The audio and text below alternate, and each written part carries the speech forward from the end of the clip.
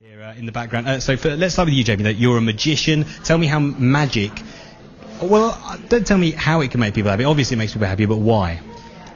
I think the amusement and the trying. People always try and work out what's going on, which is great because it means people talk about it for long after the performance. So it's always in people's minds, and they always go back and think about it. And people get to take away, just like Sue over here, cards and things. So they're always looking at these things, and they're always almost looking back at that time when they were smiling and laughing, and they're just recreating that memory again.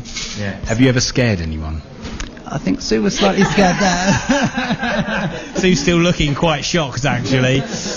Jaw on the floor. You're going to do a trick for us now, though, aren't you? Yeah. Are you gonna show us a trick, like how to do it, or are you going to just demonstrate a trick and make our jaws hit the floor? I'll demonstrate something now. Hopefully, the people listening at home will be able to get this as well. So I won't physically show anything.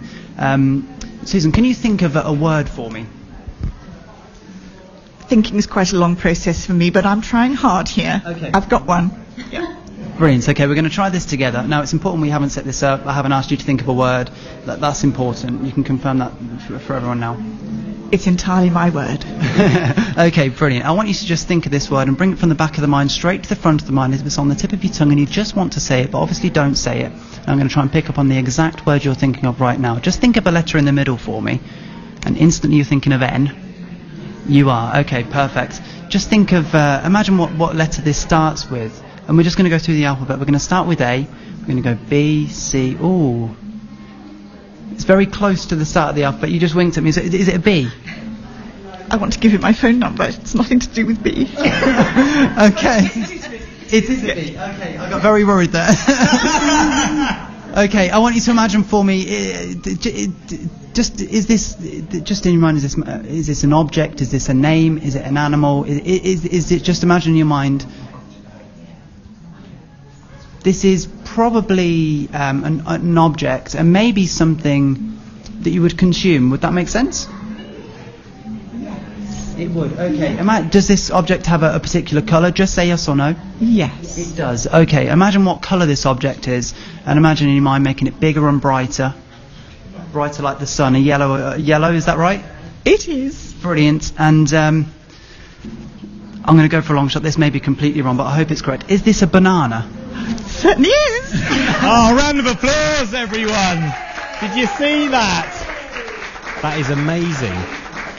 How? Jamie, how? Really well. What you? I mean, can you?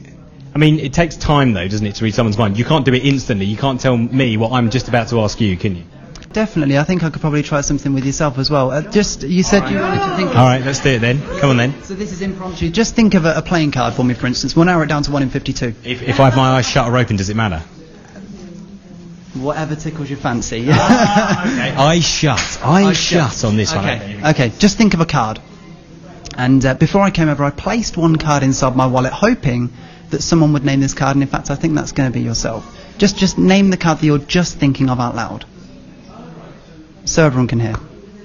Jack of clubs. Jack of clubs. And that's a free choice. Yeah. Now, I don't think there's 52 pockets or 52 wallets. Indeed, the wallet's been in full view the whole time. Inside here is one card inside an envelope. Would it be good if it was, in fact, your card, the Jack of clubs? Look at that, ladies and gentlemen. It's the Jack of clubs. Look at that. Round of applause for Jamie Docherty. The Jack of clubs. How? I mean, when you do things like that, people, I can't actually find the words. It's all good fun, and I enjoy it as much as people. I hope people do watching it, and I guess as long as I enjoy it and people enjoy it, then that's the main thing. Yeah. What do you make of it, Sue? Well, I thought it was pretty spooky. A banana was the funniest thing I could think of in these circumstances. It just seemed like a humorous kind of fruit. Well, it was ironic. It was ironic that you thought of a piece of fruit when we're surrounded by cakes and stuff here and crisps and lots of sweet stuff.